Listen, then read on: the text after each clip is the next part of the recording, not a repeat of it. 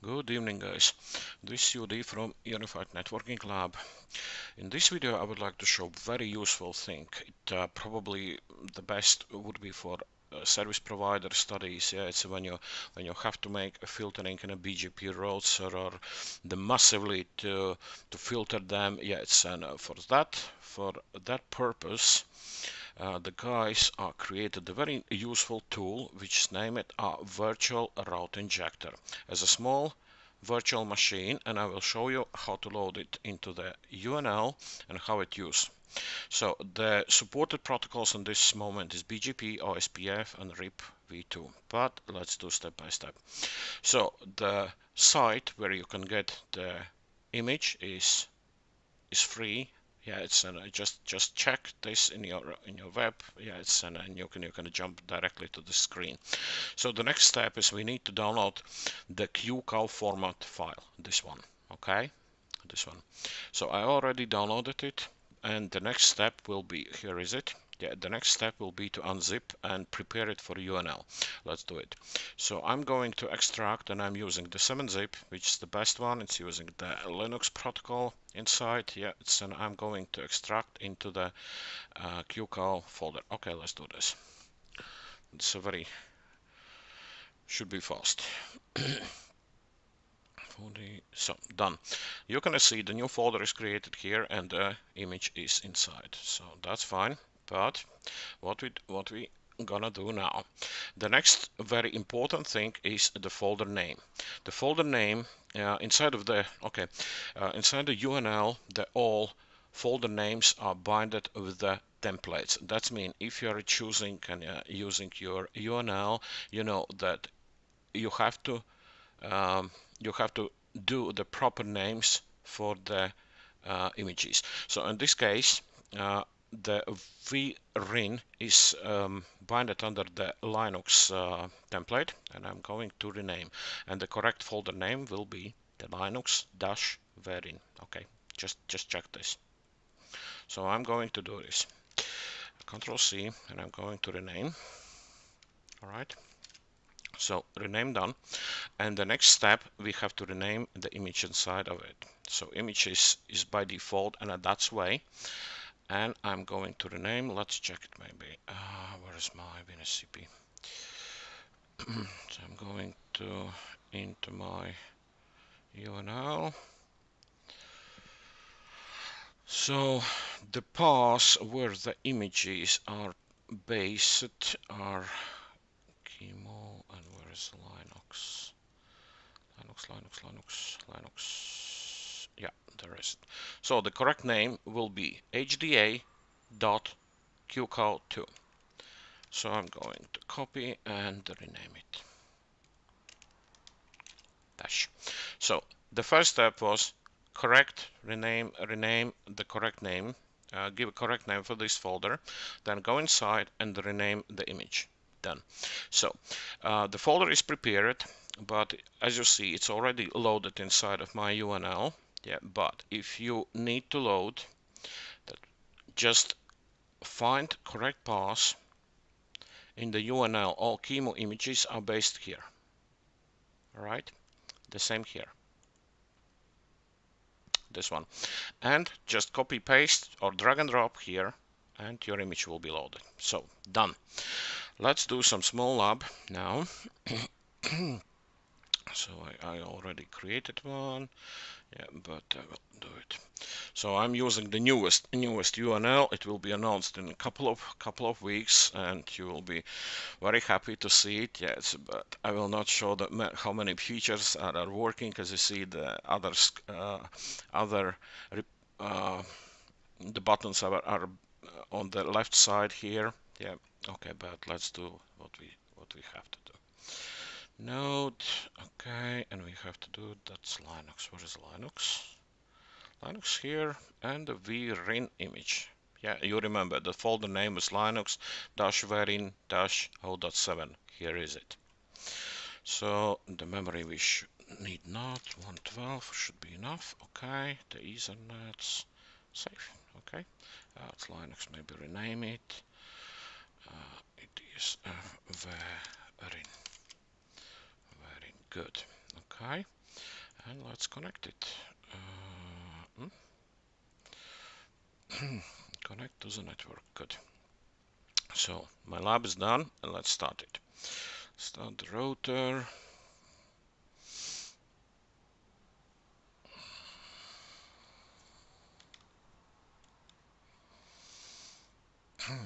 So I will show you that I already configured this router. So what I did, you can see I configured a loopback IP address. I configured the internet 00, which is this one, and IP address is 10.1.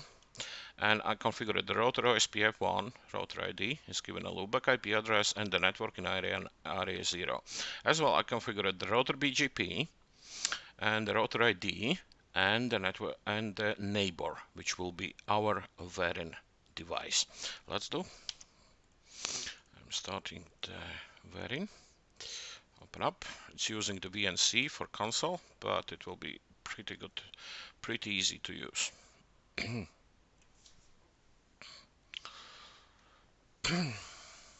Okay, done. Let's start step by step. So the first thing, we have to get connectivity between your vRIN device to our router. I'm going to, as you see, you can use just an arrows here. Yeah, it's an enter or tab. Yeah, it's to moving on the screen, and pretty simple.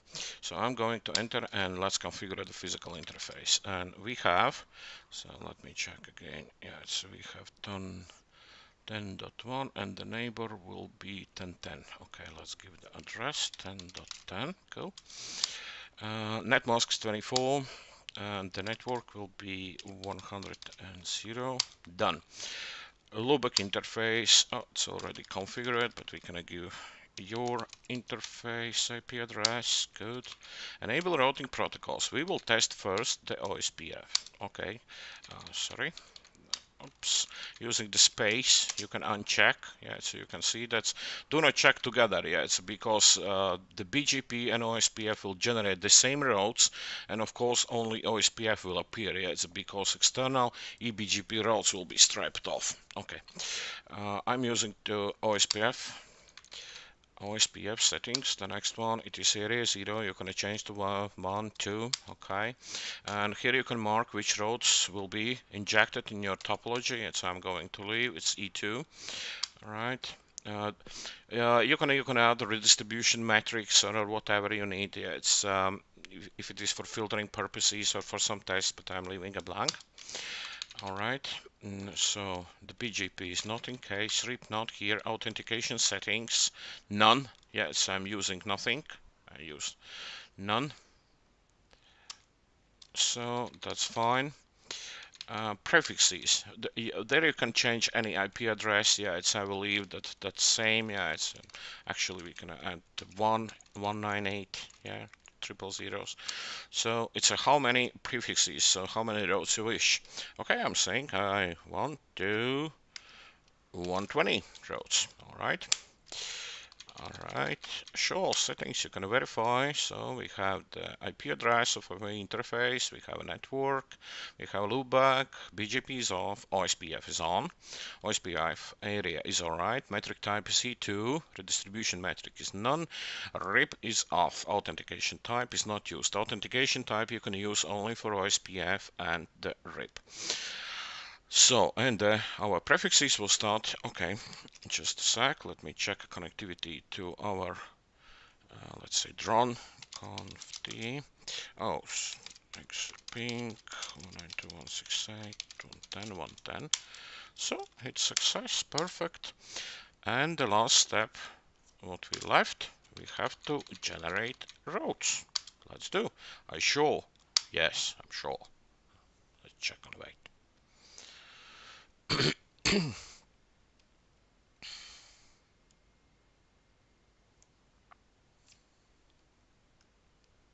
It will take some time. Yeah, it's because it's generating these routes inside of VM machine, and then it is sending to your router. Let's wait.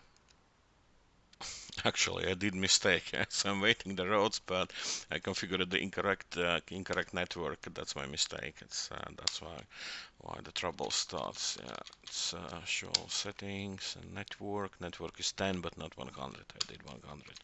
Okay, let's generate routes again. Yeah, show. Yeah, and look at this. In a console immediately appear at the adjacency process. Yeah, so we're gonna check show IP routes summary. And look at this, the 125 routes and show IP route.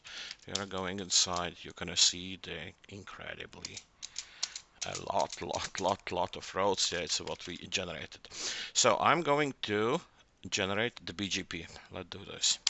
Okay, so I'm enabling router protocol. I'm going to disable OSPF and enable BGP. BGP settings, local AS, let's check local. That's mean for this guy, for vRIN drone. And my another neighbor, should run, my another neighbor is 6501. Okay, got remote AS, yeah, that's much. So, and the neighbor IP address is 10.1, right? 10.1, yes, 10.1. Okay, I'm saying, so that's it, nothing else. Remote and the neighbor IP, that's to generate routes. Let's try.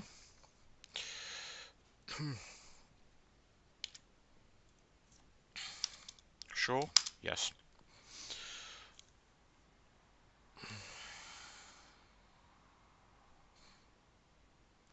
And you can see the BGP neighbor is up. Yeah, so we can check what happens there. Show IP BGP. Look at this. You got the eBGP routes from another AS and happy. Yeah, it's an actually, yeah, it's very useful tool. Yeah, it's I like it. Yeah, it's because it's small, tiny. Yeah, it's and you can generate. The guys wrote me that they tried to generate up to 10,000 routes and then use the prefixes to filter them and do anything what you wish. I think that it will be very useful for you for your studies, and thank you for viewing.